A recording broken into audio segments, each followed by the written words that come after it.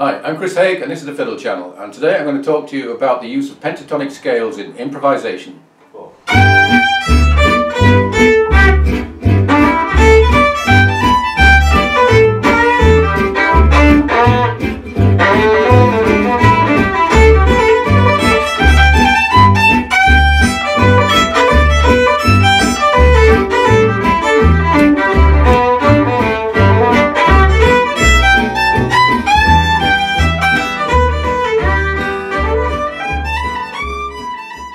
First of all, a quick summary of what a pentatonic scale is. It's a 5-note scale, and if we look at the major pentatonic, if this is the major G major scale,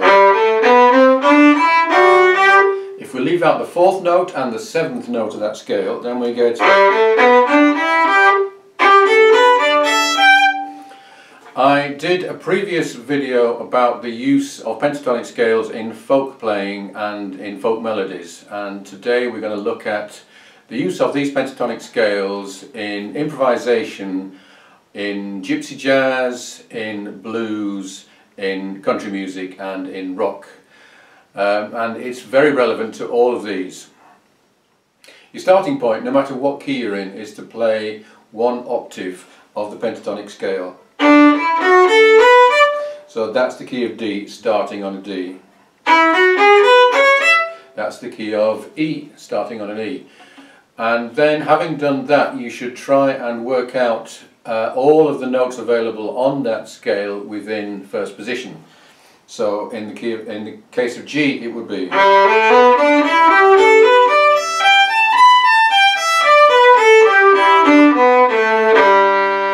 So we're not going from a G at the bottom to a G at the top, we're just concentrating on what's available in that one position.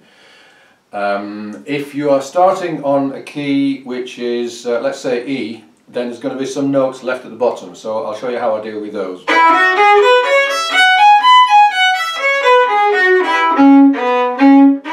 So I go down and then I come back up and end on the tonic. And once you understand either what it sounds like or what the intervals are, you should be able to work out any pentatonic scale for yourself. But I have done a sheet of all of the pentatonic scales, the 1 octave, the full first position and the relative minor, and that is on my Patreon page. If anyone wants to join me on there, they can get that for free. Now when I teach jazz, the very first thing I do is to put on the backing for something like Diner, which is a simple tune in the key of G major. In today's lesson we're going to look at a tune called Head First, which is pretty similar, to be honest, and that is from my Exploring Jazz violin book.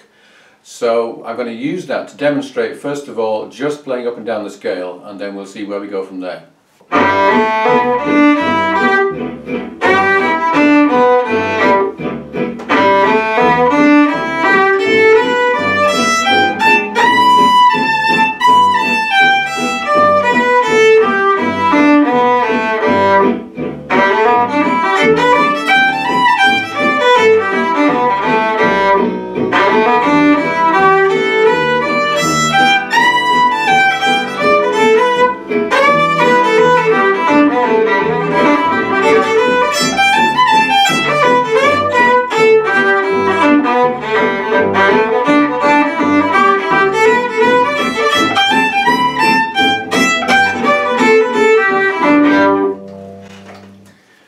Now what I did there was very simple and also very simplistic.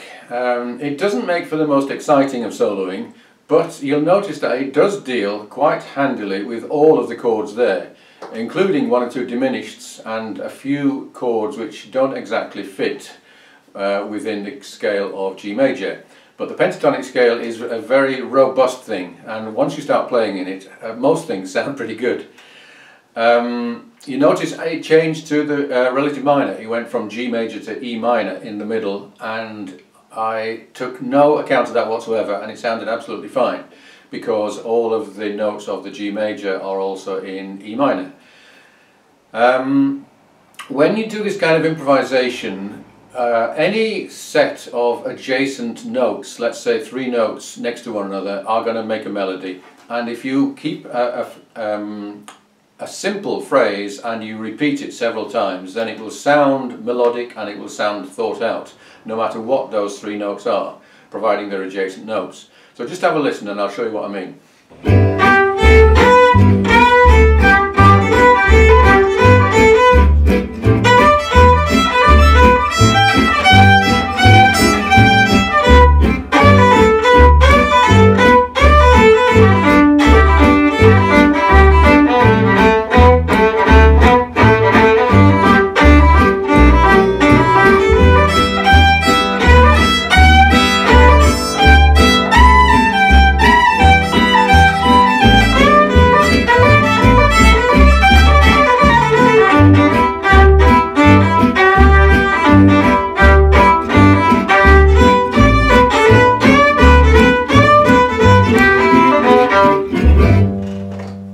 So that was working pretty well.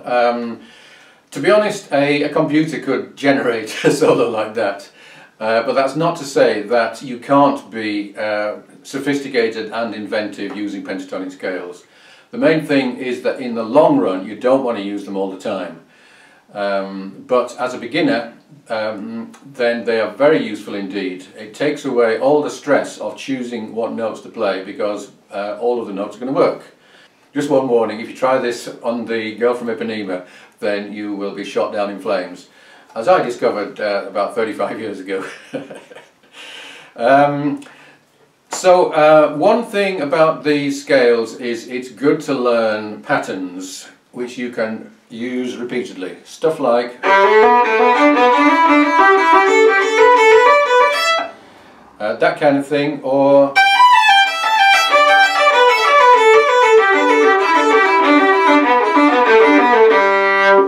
and that last one in particular was fearlessly championed by Michael Urbaniak, the Polish jazz fiddle player, on his album in 1999 called Ask Me Now.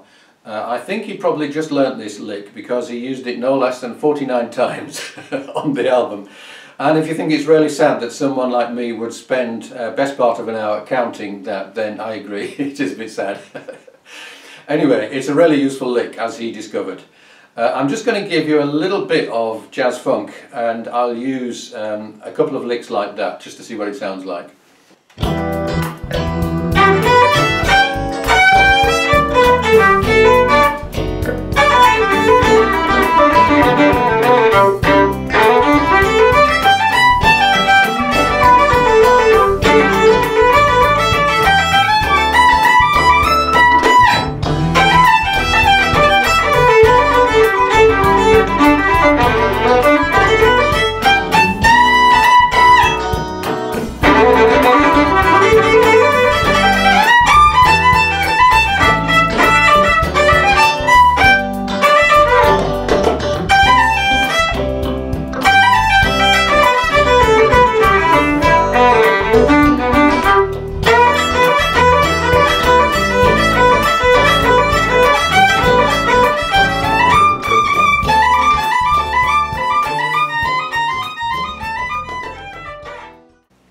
And if you look in my rock violin book and my exploring jazz violin book, you'll find quite a lot more examples of that kind of lick and that kind of feel, and more on the improvisation in that style.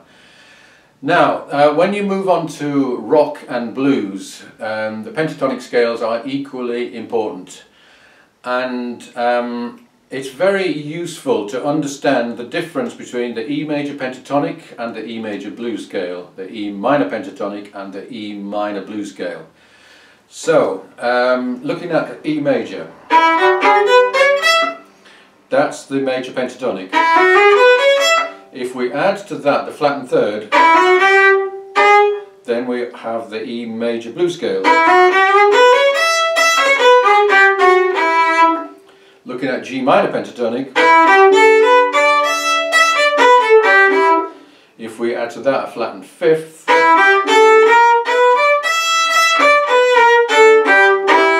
then we have the E minor blues scale. So that's two different blues scales, two different pentatonics, but they are very closely related, and the major pentatonic and the major blues scale are interchangeable.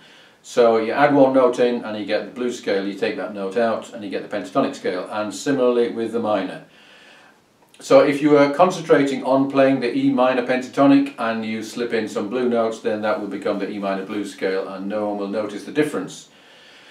The great mystery of blues is that very often you can play both the major scales and the minor scales, one or the other, or both, on the same song in the same key with the same chords. And I will now demonstrate the 4 different scales over an E major blues. Start with the E major pentatonic.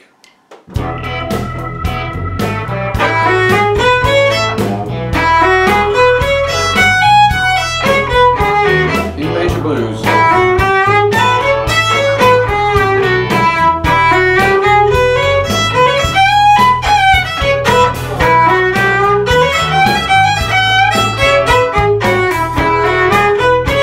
Now the E minor pentatonic.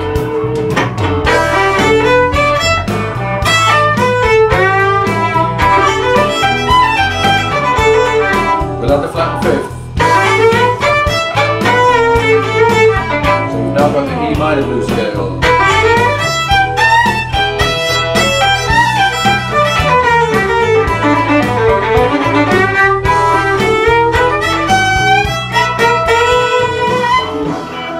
Now, when you're deciding which of those to use, actually the best way is not to decide at all, not even to think about it. When you've been doing this for a few years, then it will be the case that you don't have to think about any theory, you don't have to think about major or minor.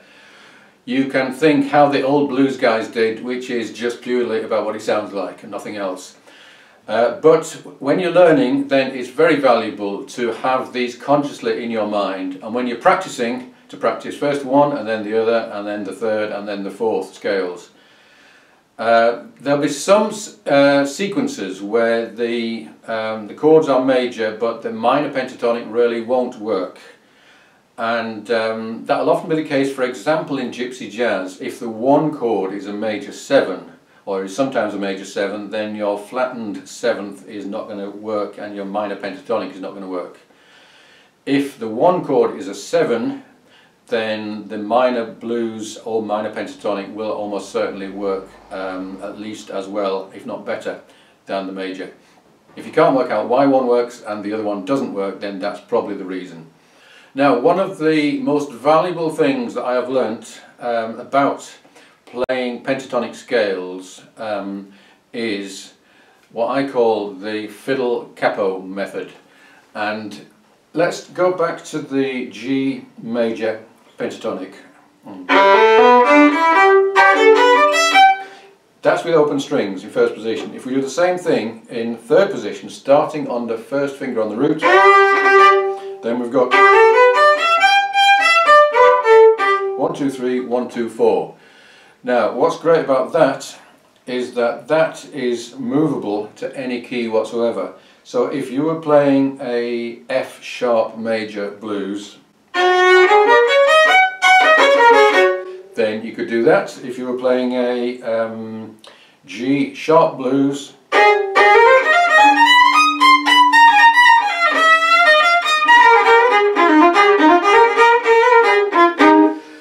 that is just as easy as playing in G major. And if you think about the notes, well, in fact I wasn't thinking about the notes at all. I had no idea what any of those notes were.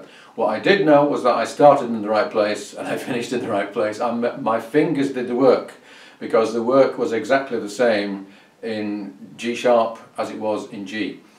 So if you learn nothing else from me in the rest of your life and in the rest of my life, learn that lesson and you'll be very glad of it.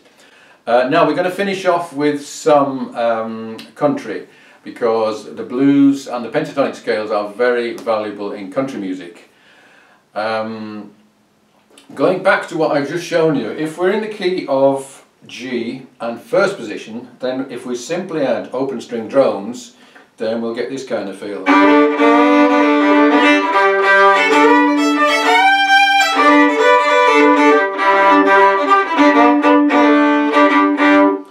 Which is just a pentatonic scale with drones, but now sounding very country. And if we do the same thing in third position, put the first finger as a capo across the G and the D above it, like that, and drone a lot using those open notes.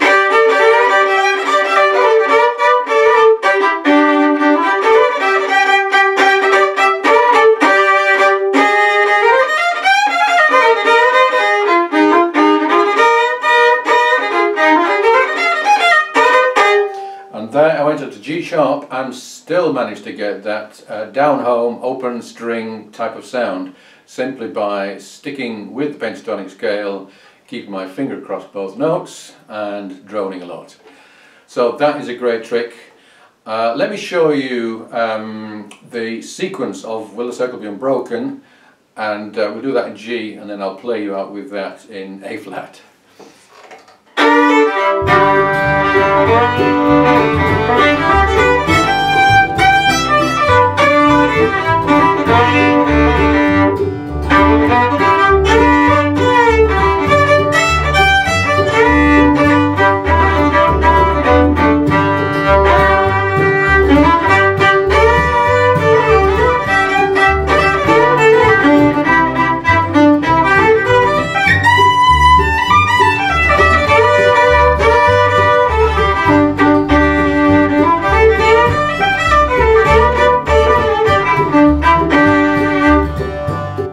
I hope you found this a useful lesson and that you'll get something out of it. If you would like a copy of the dots that I've used, then do subscribe and send me an email. If you're enjoying my videos in general and would like to help support the work that I'm doing, then do please consider joining me on Patreon.